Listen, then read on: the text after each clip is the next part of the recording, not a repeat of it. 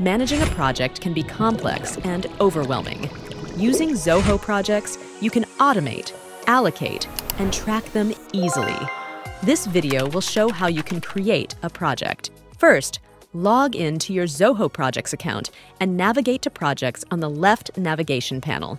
Then, click the New Project button in the top right corner. You can choose an industry-specific template or create one from scratch. Click on Blank Project. A form will be displayed where you can enter the project details.